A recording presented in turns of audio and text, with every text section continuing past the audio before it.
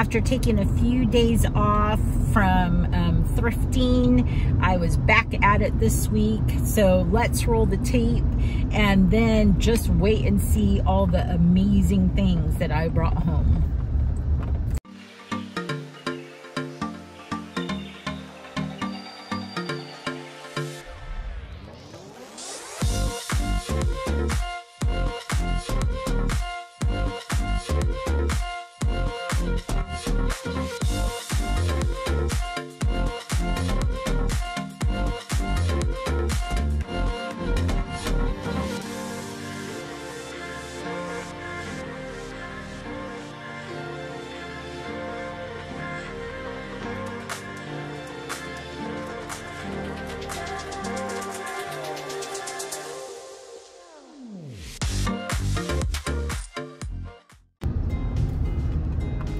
So I did take a tiny break from thrifting, maybe like a whole 4 days, but this week I was back at it.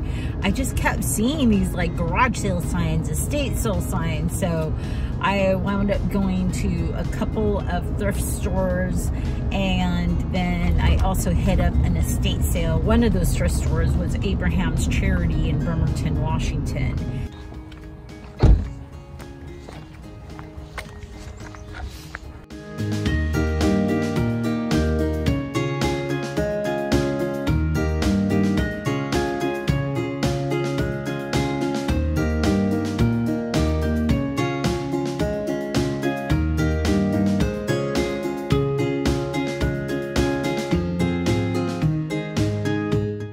I'm actually supposed to be heading to my niece's place to help her load up some excess trim from when my mom's condo got done.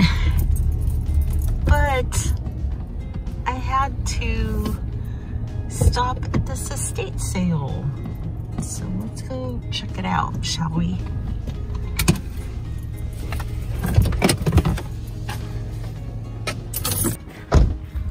And they're making us work for this one because I see a very long driveway. Well, I figured this was probably you.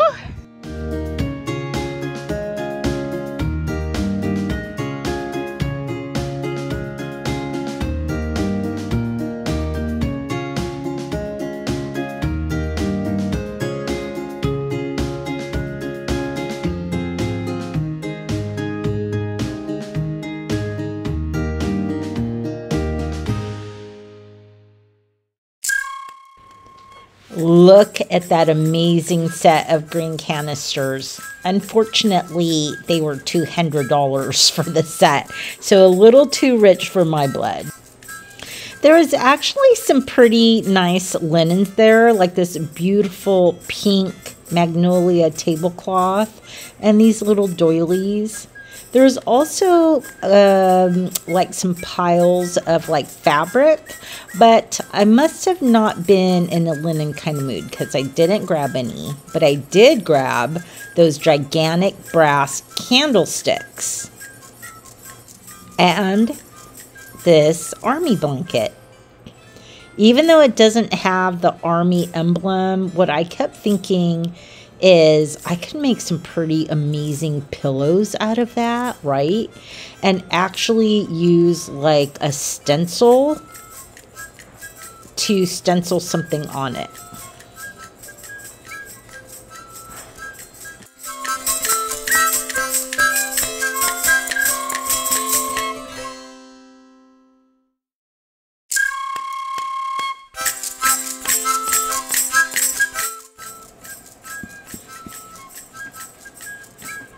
See that little brass plant stand in the corner?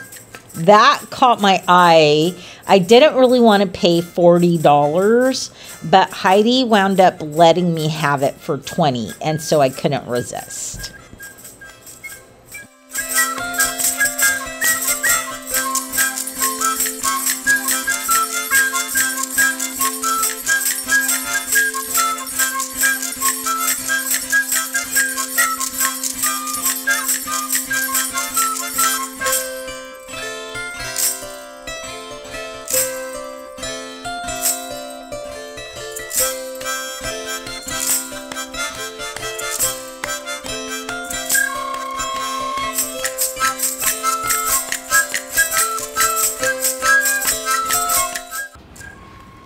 I made a trek to the very top of the property, and the only thing I saw was it says musty, crusty, cobwebby ranger hat, but there was something about it that really appealed to me.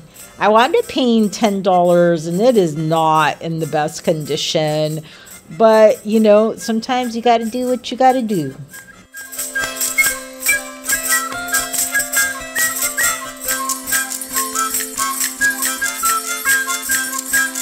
Hey, I'm Heidi Barrett. This is my estate sale, Barrett Estates, that Abby is having fun shopping at, getting some really cool vintage clothes. But I also have a space over at Josephine's Mercantile, which is Saratoga Lane in Port Orchard, Washington. And, yes, Port Orchard, Washington. But yeah, so I'm like Abby. I collect and buy and sell cool stuff. And if you're in town, definitely check out Abby's store in Poulsbo, Washington. All right, cool. So I have to say that Abraham's Charity is becoming one of my favorite go-to thrift stores. Not only are their prices good on any given day and chock full of vintage and collectibles, but it just seems like every time I go in there, everything is 50% off. So I did grab that, and you'll find out what that is in a little bit. So it just seems like this is just a great place for people to donate their estates and household items. They resell the vintage and collectibles to support their charity of providing free furniture, clothing, and household items to residents in need that live within the area. Ooh, I have one almost exactly like that.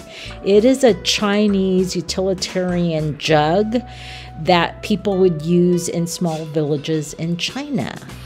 They're so pretty though, so rustic. This kind of caught my eye. It's not old, but I love that kind of fun glass display. And I have been bugging Tina, the owner, to sell me that brass shelf. Oh, yes, look at that. You know, she had 2 of those, and I really should have nabbed the second one for myself. I actually have been wanting to do a fondue night for me and my girlfriends. So that day, she was hosting an estate sale, and there was so much great stuff, like that cool vintage bracelet. And then see that pattern in the background? It's probably from the 1950s, from what the hemlines look like on the pattern. And that one was only $1. So I think it was everything in the back was 60% off, and then everything else in the store was 50% off. But she gave me 60% off of everything because I always buy so much stuff from her. Look at those little ballet shoes. These didn't make it on the haul part of the video, but I did pick those up because they are so pretty.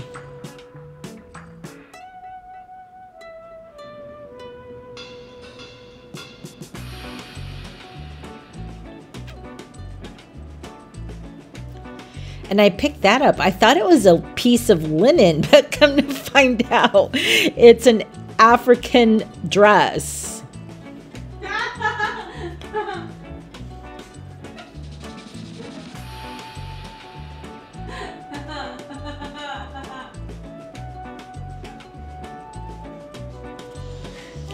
And then I did pick up this cute little hand. It's a lucite hand, and it's funny because my phone fits perfectly in the palm of it. Look at that. I don't know. I'm wondering if I should have grabbed it. It does say as is, and so I'm not quite sure what the as is part of it was. So I know it's hard to think about, but for a store, we have to think about upcoming holidays. So I actually did grab some Christmas ornaments, but none of those mugs. aren't those absolutely precious? I love that pale pink. So yes, I had to take them. These will be winding up at the store. And I grabbed those plates. Aren't those awesome?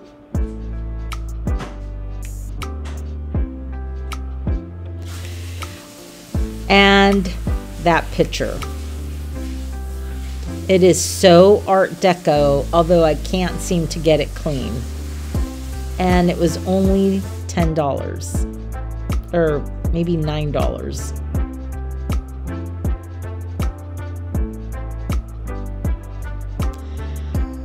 I thought this paper mache chicken that it actually used to hold candy, and it's very vintage.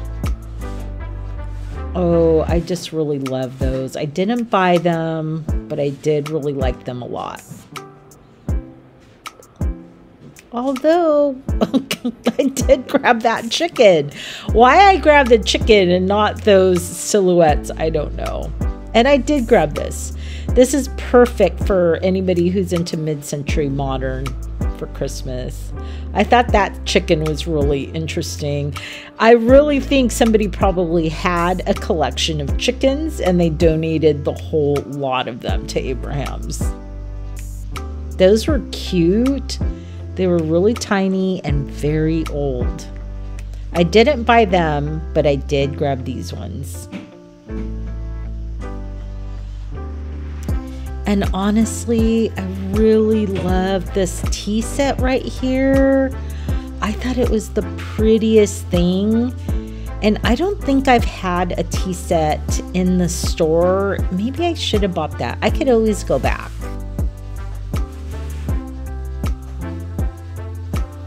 But look how cool that is. It is definitely very mid-century modern.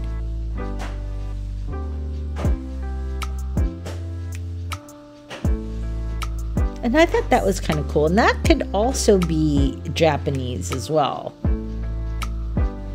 It looks Asian to me. Another very pretty tea set. I'm kind of digging that the young girls and boys, I guess, are getting into cottagecore, because it just means so many beautiful items are going to be saved from the landfill. Like this rug. Here's another item there that I looked at and I kind of regret not buying. I actually have a carpet cleaner. I totally could have cleaned that. But you can't take everything home. Or even if you have a store, you can't take everything. And this always, whenever I see something like this, it reminds me of Laura Caldwell from The Recycled Life and her love for Potosi. I'm always wondering if I'm looking at a Potosi, but it just doesn't appeal to me, so I didn't buy it. But I did buy these beautiful red glassware set. So pretty with that etched glass. And then Tina brought this out from the back of the counter and said, I know you're going to love this. And I whooped and I hollered and totally fell in love with it. So I'm keeping that one. And then I found this Ramones lunchbox. Isn't that cool? As somebody had stuck a Janis Joplin sticker on the front. And this was funny as heck. Look at that. Yeah.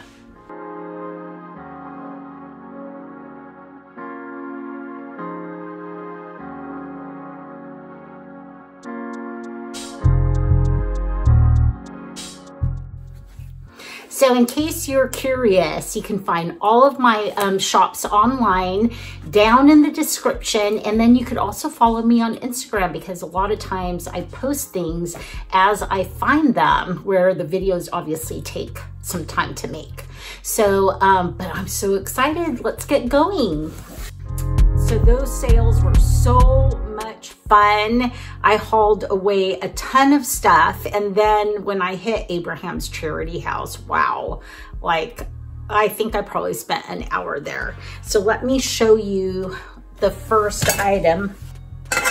So the first item I'm going to show you is this gorgeous brass fondue pot. Very mid-century, very heavy. It is gorgeous. And I paid $15 at Abraham's charity, and I think I'm gonna put $75 on it. She actually had 2 of them, and I only grabbed one. I kind of regret that, because I think it would be really popular in my store as well.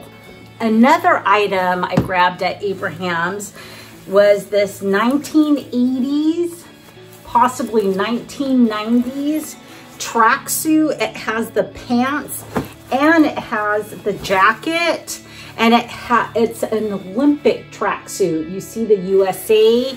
This was a partnership with Pennies, which it says right on the collar.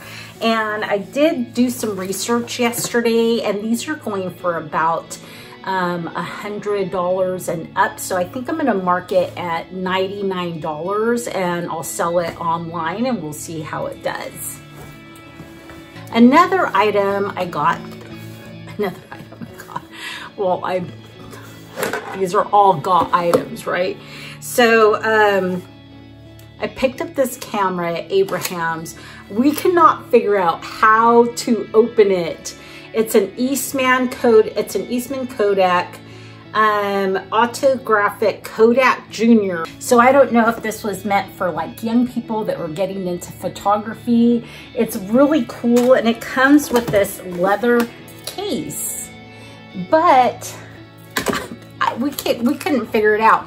I went on YouTube, and I feel like it has something to do with these little levers, but if anybody knows how to open one of these antique cameras up, I would love to know. Next up is this amazing sterling plated or silver plated Art Deco picture. And look at, it's a water picture. Look at the design on that. It's kind of got this very square, very much Art Deco. And I still haven't gotten it fully clean. I think I'm gonna try a home remedy that involves vinegar, boiling water, and salt, and we'll see if I can get all the tarnish out, because I think once it's completely clean, it's gonna look amazing. So I think on this one, I would price this at $90. Whoops, I had absolutely no idea, but my phone stopped recording. So at this point, you're just gonna have to look at the pictures and listen to the voiceover.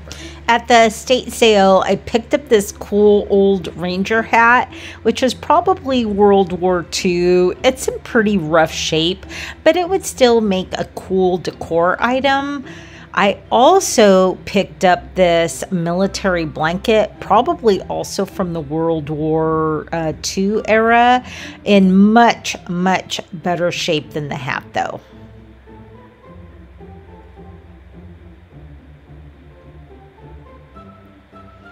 These I got at Abraham's. I just thought they were so pretty, and it just seems that anytime we bring anything that's glass and pink, it sells at the store.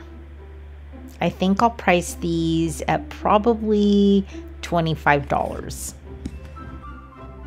At first glance, I didn't really think much of this wood box except that it was pretty, but upon closer inspection on this beautiful marquetry and doing some research, I realized it could very possibly be a late 1800s English Turnbridge document box. It is absolutely stunning, and I've priced it at $145, which is considerably less than what they're going for on the market. I am absolutely smitten with this Joy de Toile salt and pepper shakers in this pink floral. They are so pretty, so tiny, so petite at 1.5 inches, but they would look beautiful on a breakfast tray. There is an English word, trine, used to describe these utilitarian wood decor items like these gorgeous candlesticks. And it is typically used to describe English wood products, which I think these could possibly be. Anyways, I think they're so gorgeous, and I've priced them at $65 on my online shops.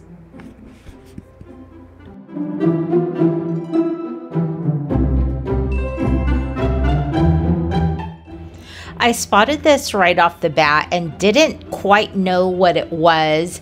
It's a hem marker, so people would put it on the ground and measure from the floor up. And then what's funny is the next day I actually caught a YouTube video of somebody that recreates old historical costumes, and she had bought one at an antiques fair. I run across conces like this every once in a while. This particular specimen is really, really pretty, and I paid up for it, but I didn't realize that these can go for upwards of $1,000. I got these little antique pewter and wood salt and pepper shakers at the same place I got the sconce. Once again, these really strike me as potentially being English.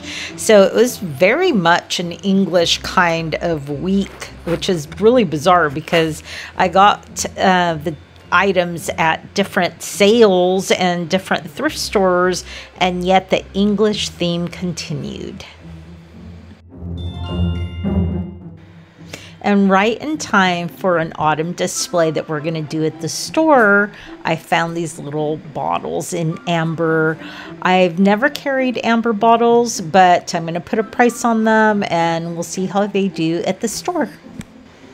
I couldn't resist this set of blue horseshoes. I mean, somebody took the time to paint them blue when I saw them at Heidi's estate sale. I don't know. I think there's just something so happy about them. So I am going to list them online for $30. And I just think they would look so cool in a kitchen or a kid's room. Aren't these atomic salt and pepper shakers the coolest cats you've ever seen? I love the orange and green color. I'm going to price them at $28 and they're going online. I doubt they will last. I picked up this wonderful carpet bag weekender at Heidi's sale. I love this kind of a autumnal pattern, and the fabric is so soft. I paid $10 and I think I'm going to put $35 on it. This is a celluloid mantilla comb that Spanish ladies with super long beautiful hair used to use in the old days to basically hold their hair up in a big bun. I think I paid about $10 for it, and these are getting hard to find, so I will be pricing this one at probably $65. So that's just a portion of all the amazing stuff that I found. So if you want to see pictures of the other items, you know, the best thing to do is to follow me on Instagram. Otherwise, I will see you next week.